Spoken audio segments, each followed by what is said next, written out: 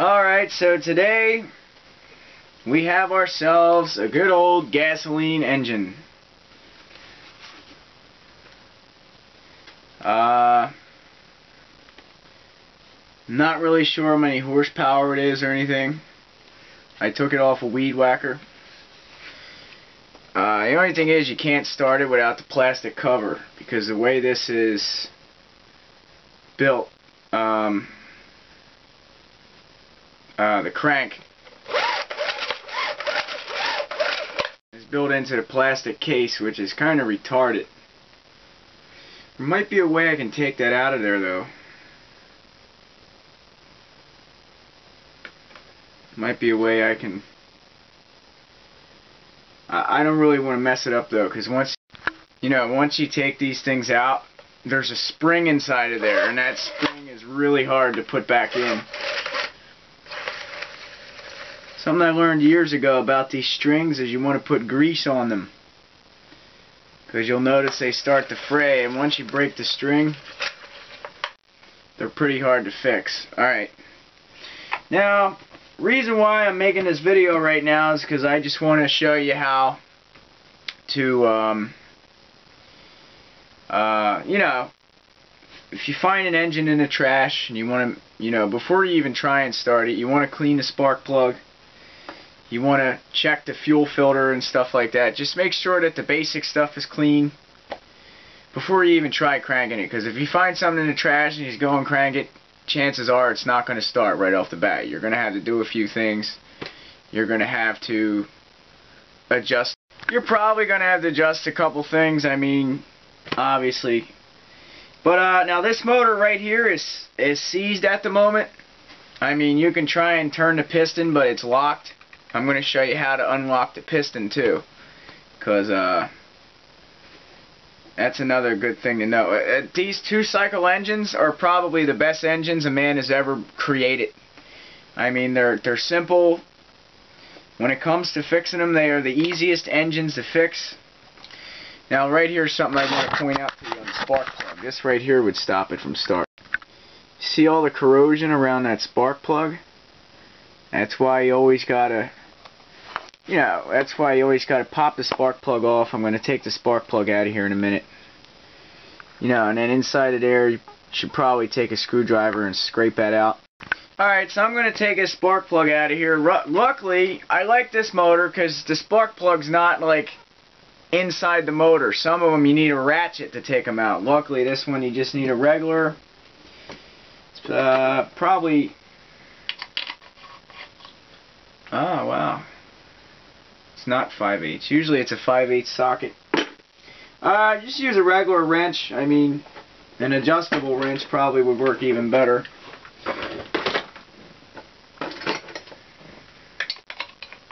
Alright, 9/16, usually 5/8. Hang on. I don't know if I have an adjustable wrench up here.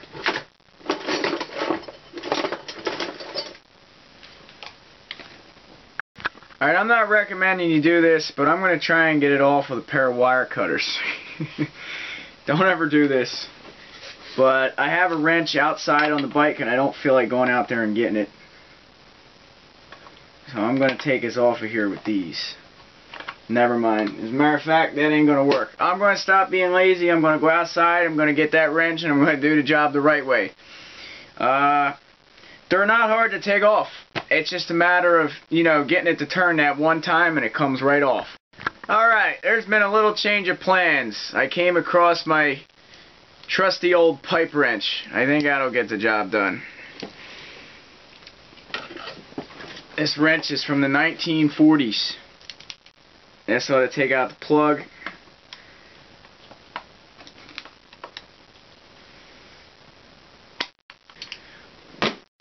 Anyway, first thing you want to do, take out your spark plug and you want to look here. You want to notice the gap right there. See the gap? This spark plug, believe it or not, is in good condition. Just going to wipe it on my pants. Whenever you do this, wipe it off so you can get a good spark. Sometimes you might have to take a piece of sandpaper and sand inside of that gap right there so there's nothing building up. But overall, this is a good spark plug. All we got to clean is the top there, because there's a little bit of corrosion. It's made by Champion. They're a good company. And later on in the video, if the battery don't die, I'm going to show you how to unseize this motor. You pour a little bit of motor oil down in that hole, and what you do is you take a screwdriver. It's better to use, I find, a flathead with duct tape on it so you don't damage the piston. Pour some motor oil in there and you tap the screwdriver with a hammer until it moves. Alright, I don't know how bad this is seized, so what I'm going to do, for right now, I'm just going to tap it with the pipe wrench. Now that the spark plug's off, I know there's no compression in the motor, so you don't have to worry about that. Just got to tap the piston.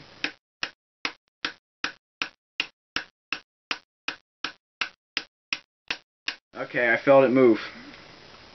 Now, I didn't put any oil in there. I didn't even use any oil. So, really, you don't even need a lot of oil. I just tapped it, the screwdriver, and now when I push down, it should go down. Turn. You want to try and turn this and tap it at the same time. Alright. And there you go. Just like that. Look at that. Now I can hear a little bit of clicking in there. I mean, the piston rings and stuff are probably shot, but it does turn now. And you try doing that with a 4-cycle engine, you'll bend the crankshaft.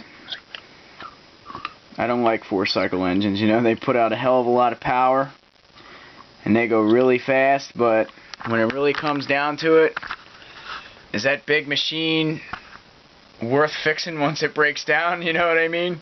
Someday I'm going to figure out how to put this engine on the bicycle I have. Now we're one step closer because now we finally got it to unseize.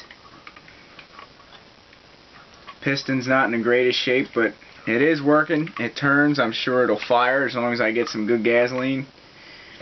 The magneto seems pretty good.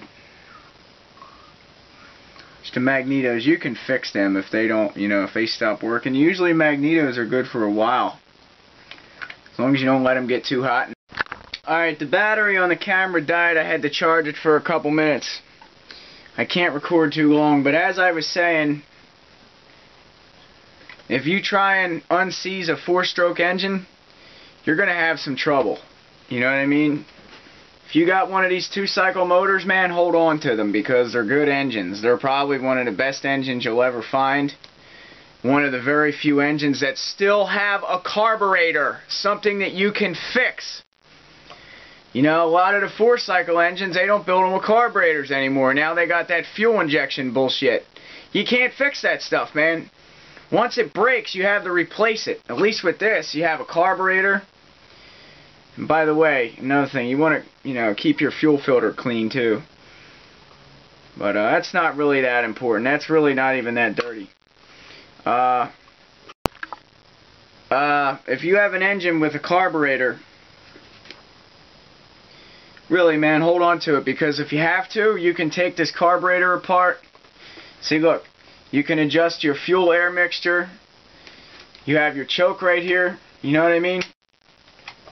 I mean, really, you on a fuel injection engine, you don't get none of that. You turn the key, and it either starts or it doesn't start. You know what I mean? There's no adjustments. There's no way to get it running. There's nothing. There's nothing, dude. It either works or it doesn't. It's like a digital circuit board. At least with this, you have your adjustments. You know, you can tinker around with it and get it running. That's all for today. Peace, guys.